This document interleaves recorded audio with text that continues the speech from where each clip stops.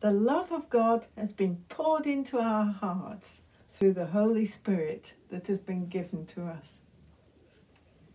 O God, make speed to save us. O Lord, make haste to help us. Glory to the Father, and to the Son, and to the Holy Spirit, as it was in the beginning, is now, and will be forever. Amen. Alleluia. Welcome to Noonday Prayer. Thank you so much for joining me. My name's Chris, and I'm a member of St. John's. Our focus today is the Transfiguration. An account of Jesus' transfiguration on the Mount is included in each of the first 3 Gospels, and in each one it serves as an epiphany, a manifestation of the truth that Jesus is not only the messenger of salvation, but also the saving message itself.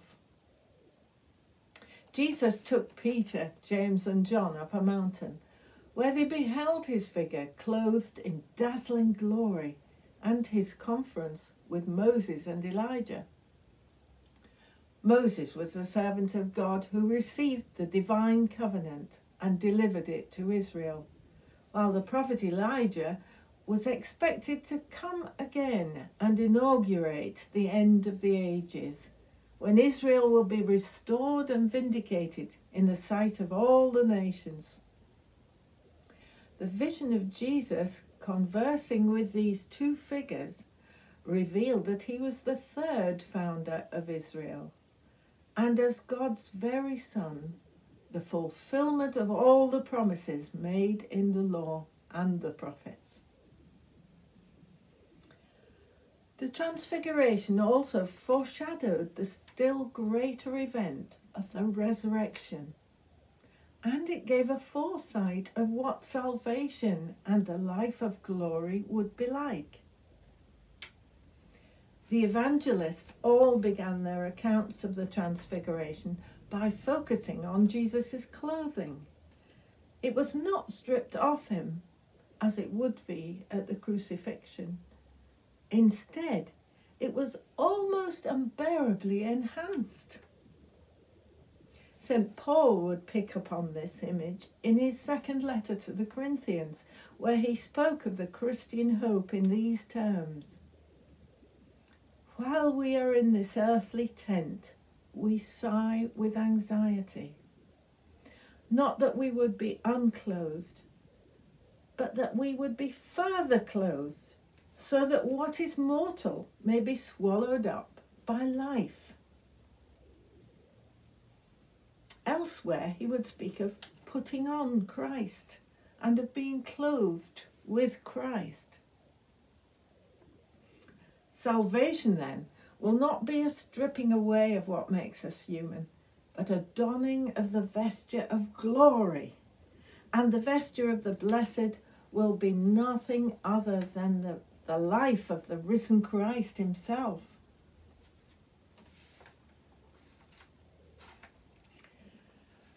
Our psalm today is Psalm 99. The Lord is King, let the people tremble. He is enthroned upon the cherubim. Let the earth shake. The Lord is great in Zion. He is high above all peoples. Let them confess his name, which is great and awesome. He is the Holy One. O mighty King, lover of justice, you have established equity. You have executed justice and righteousness in Jacob. Proclaim the goodness and the greatness of the Lord our God, and fall down before his footstool.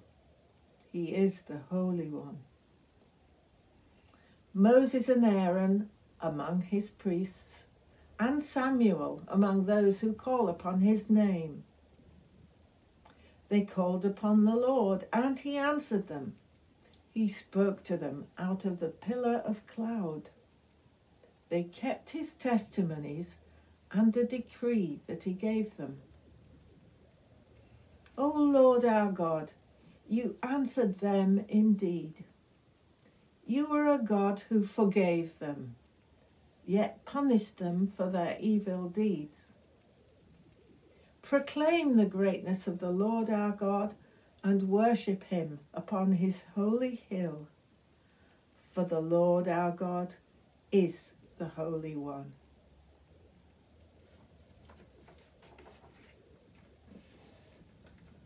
Let us pray.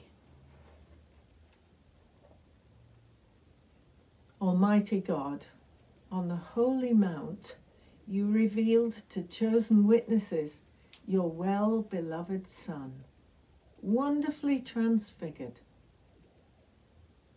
Mercifully deliver us from the darkness of this world and change us into his likeness from glory to glory.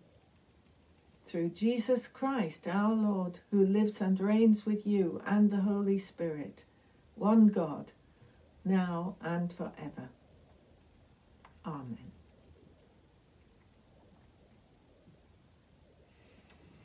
The first reading is from Daniel chapter 7, verses 9 to 10 and 13 to 14.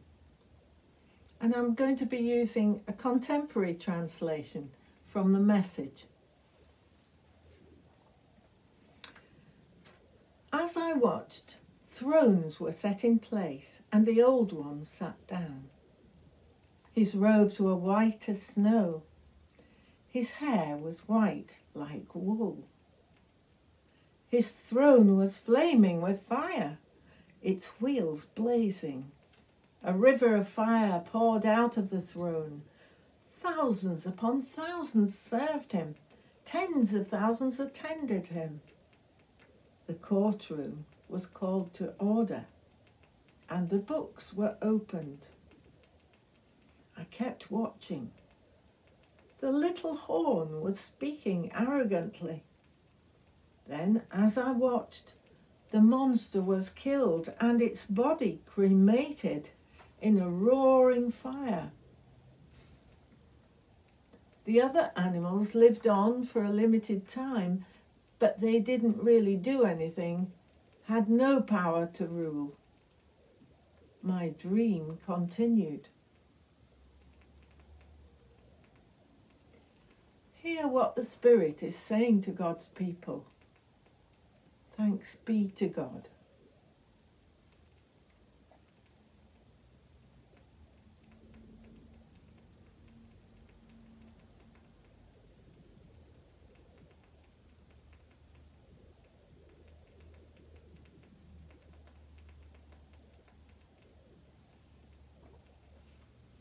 Hear, O Israel, the Lord our God, the Lord is one. Love the Lord your God with all your heart, with all your soul, with all your mind, and with all your strength. This is the first and the great commandment. The second is like it. Love your neighbour as yourself. There is no commandment greater than these.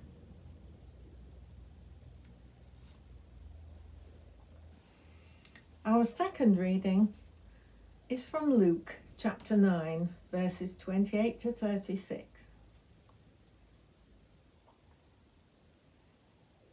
About 8 days after saying this, he climbed the mountain to pray, taking Peter, John, and James along. While he was in prayer, the appearance of his face changed, and his clothes became blinding white. At once 2 men were there talking with him. They turned out to be Moses and Elijah, and what a glorious appearance they made. They talked over his exodus, the one Jesus was about to complete in Jerusalem. Meanwhile, Peter and those with him were slumped over in sleep.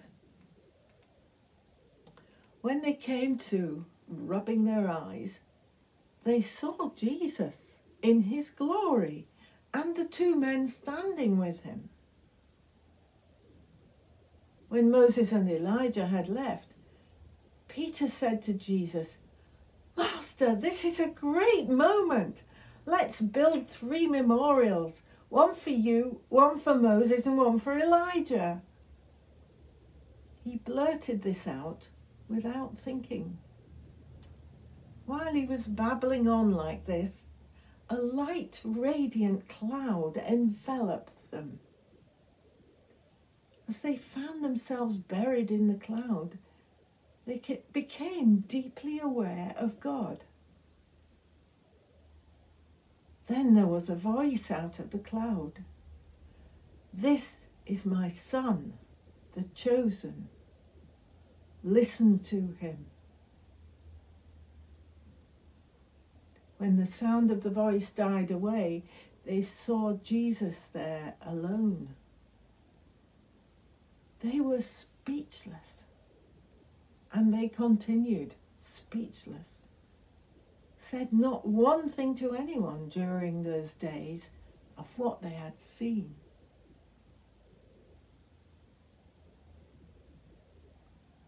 Hear what the Spirit is saying to God's people. Thanks be to God.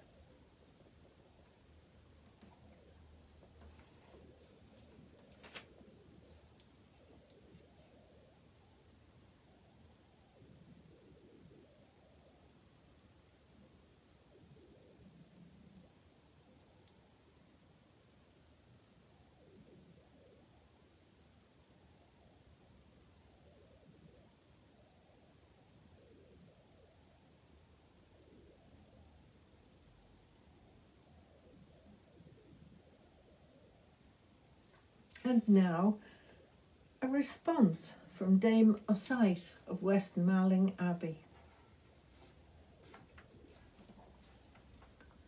To the mountain, apart with his own, Christ has come.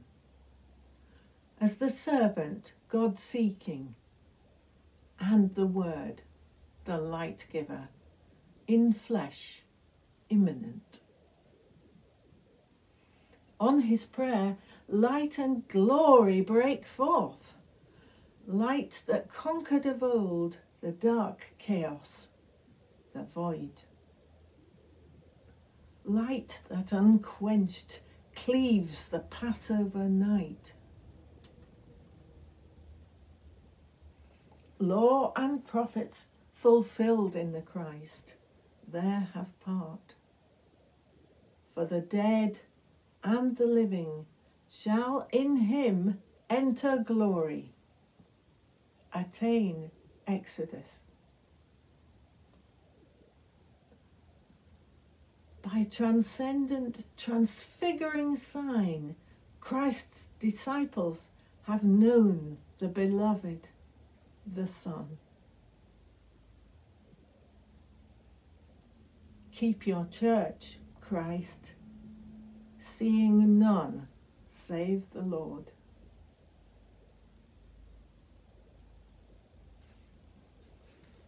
Let us join in affirming God's self-revelation as we say together the Creed. I believe in God, the Father Almighty, creator of heaven and earth. I believe in Jesus Christ, his only Son, our Lord. He was conceived by the power of the Holy Spirit and born of the Virgin Mary. He suffered under Pontius Pilate, was crucified, died, and was buried. He descended to the dead. On the third day he rose again. He ascended into heaven and is seated at the right hand of the Father. He will come again to judge the living and the dead. I believe in the Holy Spirit, the Holy Catholic Church, the communion of saints, the forgiveness of sins, the resurrection of the body, and the life everlasting. Amen. And now an act of repentance. This is a true saying and worthy by all to be received.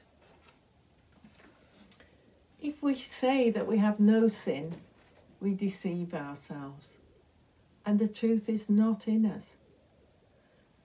If we confess our sins, God, who is faithful and just, will forgive us our sins and cleanse us from all unrighteousness. Let us bring to mind those times in our lives when we have failed God, God's love and God's will for our lives. When we have failed God's image in ourselves and in others. And when we have failed God's call to be good stewards of creation. And in a moment of silence, let us ask God for the forgiveness of our sins.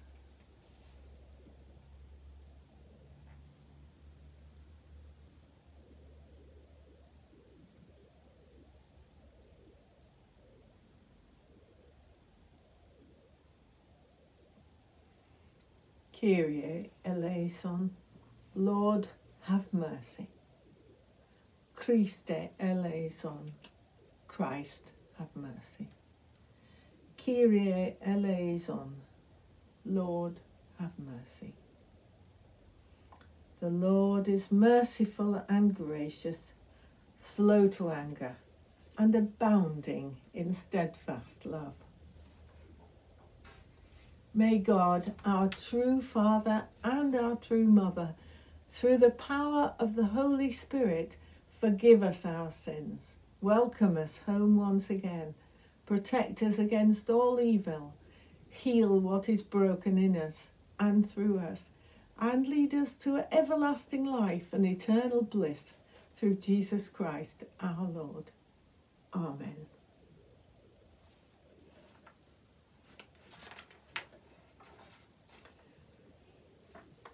Let us pray together the Lord's Prayer. Our Father, who art in heaven, hallowed be thy name. Thy kingdom come, thy will be done, on earth as it is in heaven. Give us this day our daily bread, and forgive us our trespasses as we forgive those who trespass against us. And lead us not into temptation, but deliver us from evil. Amen. Show us your mercy, O Lord, and grant us your salvation. O Lord, save the Queen, and teach her counselors wisdom. Let your priests be clothed with righteousness. Let your faithful people sing with joy. Let your ways be known upon earth, your saving health among all nations. Give your people the blessing of peace, and may all the earth be filled with your glory. Create in us clean hearts, O God, and renew a right spirit with us. Heavenly Father, send your Holy Spirit into our hearts to direct and rule us according to your will, to comfort us in all our afflictions, to defend us from all error, and to lead us into all truth, through Jesus Christ our Lord. Amen. Lord Jesus Christ, you said to your apostles, "Peace I give to you, my own peace I leave with you." Regard not our sins, but the faith of your church, and give to us the peace and unity of that heavenly city where the Father and the Holy Spirit and you live and reign, now and forever. Amen.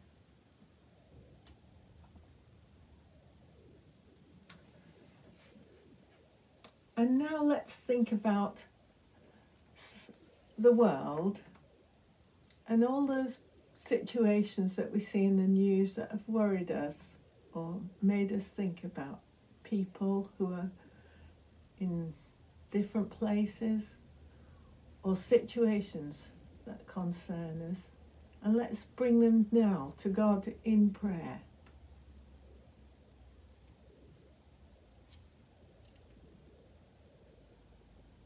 We'll take a few moments of silence and I'll guide us through different suggested topics.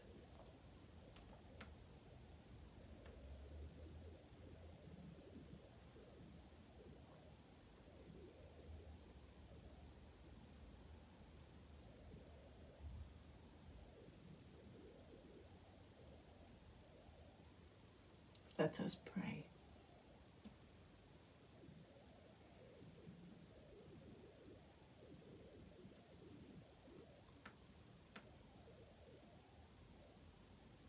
Pray for our world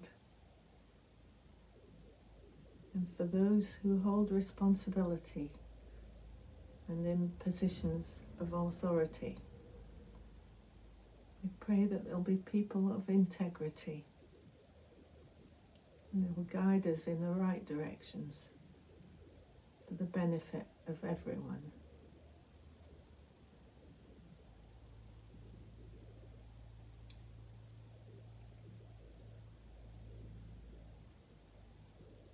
Remember the countries affected by COVID-19 and our own country, and all those working so hard to try and help us get through this difficulty. Remember those who are struggling.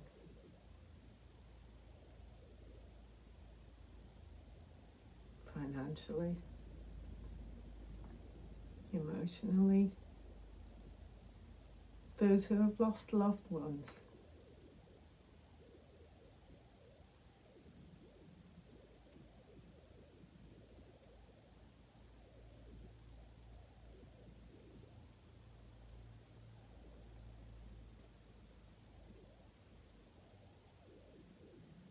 Lord, in your mercy, hear our prayer and bring healing to our world.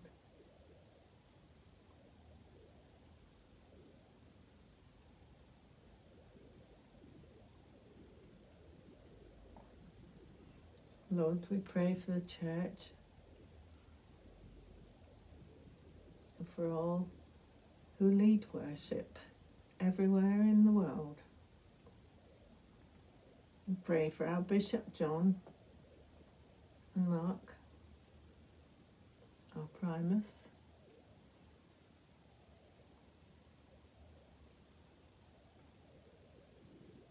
And we pray for the congregations just beginning to gather again.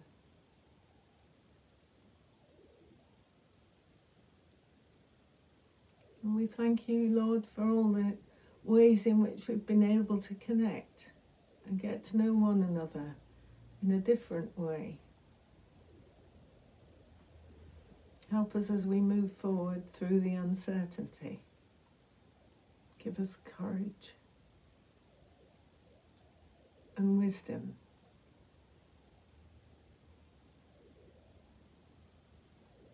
Lord, in your mercy, hear our prayer.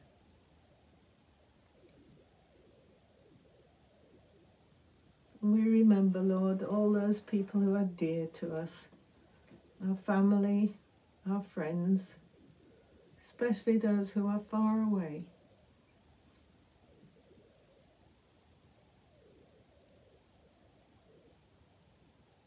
We entrust them to your care.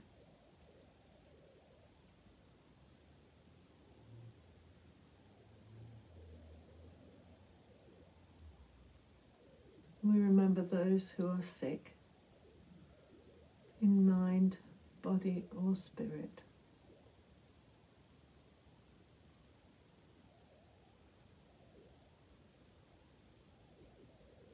And especially those who are close to death.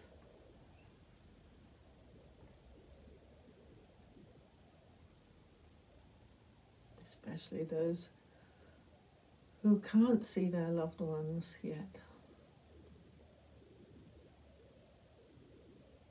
and are struggling.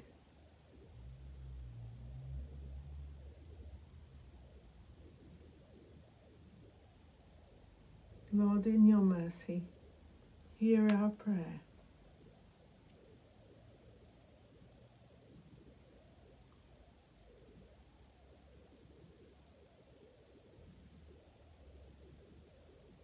And we pray for those who mourn, who have died.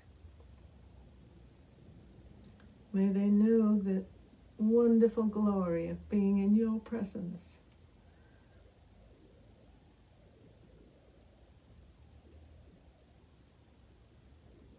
We thank you today for this glimpse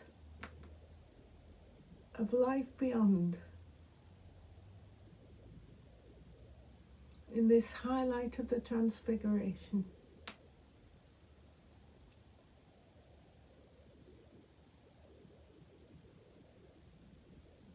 And we thank you for all the highlights in our own lives, and those who have guided us and helped us in our faith.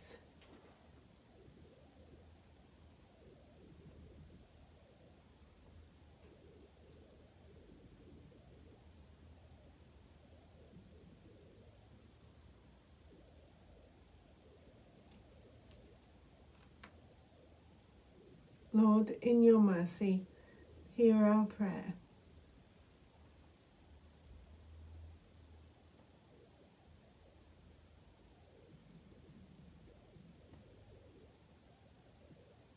We thank you, Lord, for this time together, and ask that you accept our prayers in the name of Jesus, who was transfigured.